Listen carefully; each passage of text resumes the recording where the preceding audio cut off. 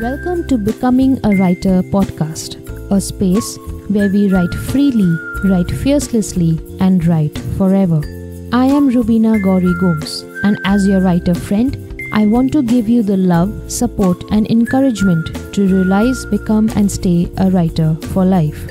You can find more about our conversations and your free Writer's Mental Toolbox PDF at rubinagomes.substack.com. Now please grab a cup of your favorite drink and let's have a quick chat.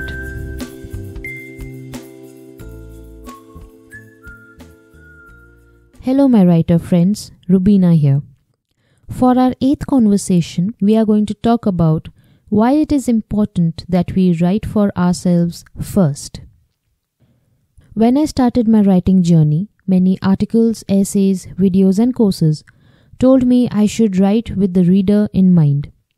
I should have the image of an ideal reader or target reader in my mind whenever I sit down to write.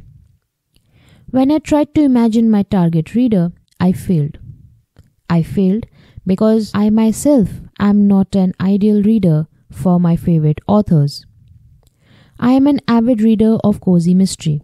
I thoroughly enjoy myself in thrillers and suspense. I don't mind action or a sprinkle of science fiction. No robots or spaceship for me, thank you. I love going back in time with historical fiction, except for the war stories, they break my heart. And yes, I believe in rebirths, ancient mysteries, supernatural and superheroes. So now if I were to imagine Agatha Christie doing one of those ideal reader worksheets, she wouldn't put my name on there. And yet, I devour her books like a slice of Belgian chocolate cake. We are humans. We have a myriad of likes and dislikes. And therefore, we are the target audience for a multitude of things. We don't just like one thing, we like many. And over time, age and experience, our choices change. I was once an ideal reader for cozy mysteries. Now, I am also an ideal reader for spirituality and philosophy. I am evolving and growing, and so is my taste. So to look for an ideal reader was futile for me.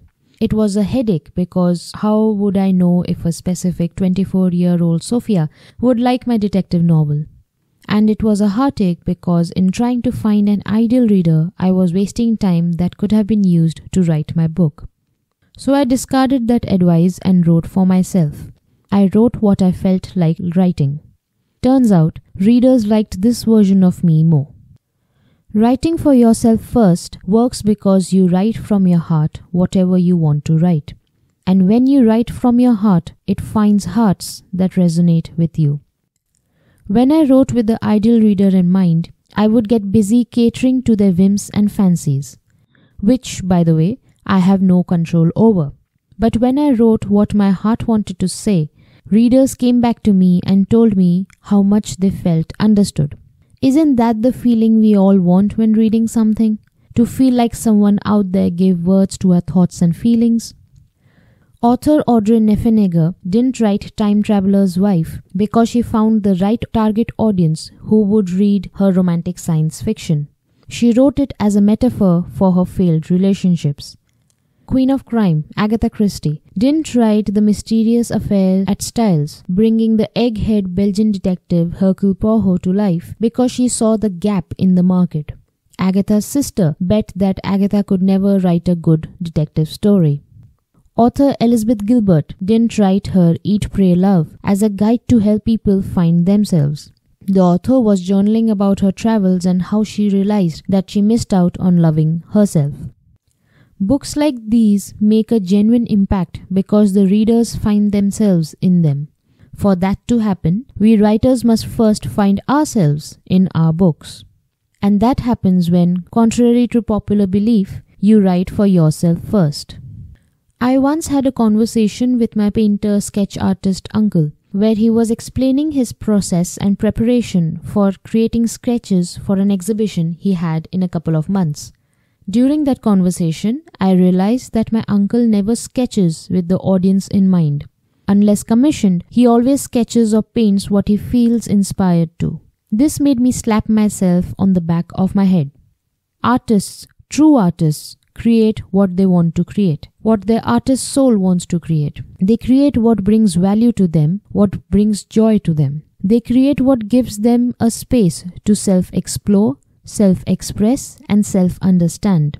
When they do that, the right audience also finds value, joy, and solace in their work. Most importantly, they will find themselves in that work of art as well. When we worry about what is trending or what will go viral, we end up creating work that is bland, easily forgettable, and easily replaceable. But when we create from our heart, it will touch hearts beyond your ears and your imagination. Forget about the ideal reader. Write what your heart wants to write, and you'll find the right reader. Well, that's it for today. Next time we meet, we'll talk about how curiosity can help us out in our writing. Until then, keep writing, my friend.